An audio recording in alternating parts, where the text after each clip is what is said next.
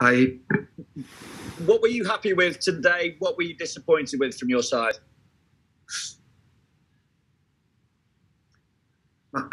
honestly, and I have to be happy.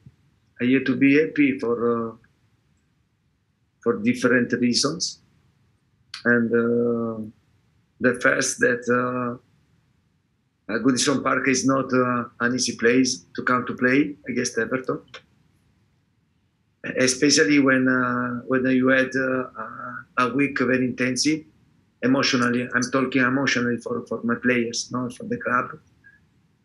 After played the game Thursday, and I have to be happy. I have to be happy because I started to see some tactical situation. For sure, we can improve, and we have a lot of space for improvement. A lot of space, and in different situations, tactically, physically, but also the mentality. But today, I have seen the art of my players, the passion, the will to fight, the will to sacrifice, the will to understand that there was a moment very difficulty for us, and to see this type of reaction make me more confidence for the future, because sometimes you can teach to our players under tactical aspect, you can improve your players under physical aspect, but the art, the passion, the will, and you have or not. And my players are showing me that under this aspect, they are in a good position. We are in a good position, and this is a good point to start for me.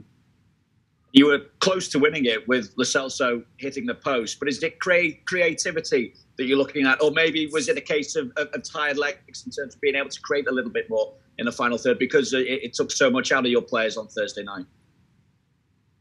Yeah, I think if I have to see a negative aspect this game, that I think that we made many mistakes in the final pass, because we had the chances.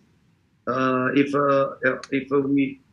we made the final pass in the right way, we could have chances to score. Instead, the last pass we made with many mistakes. Lo Celso went in very well and hit a post. But for sure, I have to know very well the whole squad. And I said to my players that we have to know each other better. And for me, they have to give me the possibility to know them very well, and then we have a squad, and every single player have to try to make me in difficulty, because I like to win. And I'll pick the players that I think at that moment they can give us the possibility to win. Finally, for me, Antonio, Rafa said that the penalty decision that was overturned anywhere else on the pitch, that would have been a foul. What was your view on that decision? But my view is very simple, because I can understand if the referee don't go to VAR and don't watch what happened. But in this type of situation, if the VAR call you and you go, you watch, and you see, then it's difficult to make a mistake. And I have seen and honestly. And Lloris touched the ball before. And to make a mistake after you watch VR, for me, it's impossible.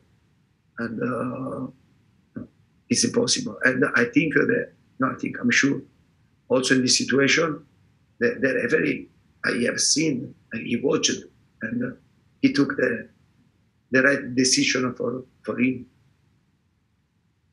Thanks, Vinny. Rob Guest, please. Hi, Antonio. Are you happy with what you've seen from your defence? Because obviously on Thursday there was a couple of sloppy goals you conceded to let Vitesse back into the game.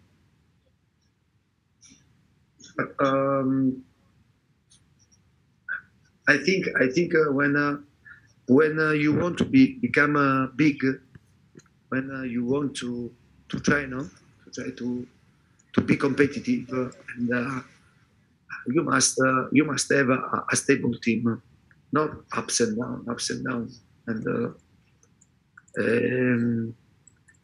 today we didn't concede a goal, and I think is a good start to improve. And on Thursday we scored 3 goals. We gave them chances to improve, to prove our score, and then at the end we conceded 2 goals. I think we must learn to be stable, and there is only one way to be stable, to make offensively together, to make defensively together, and all the players has to go into this idea. And today I have seen this: the will to sacrifice, the will without the ball to pay attention to the details, because the details move the final result. Okay, we're going to have to leave it there. Thanks. Thank you very much. Thank you. Thank you very much.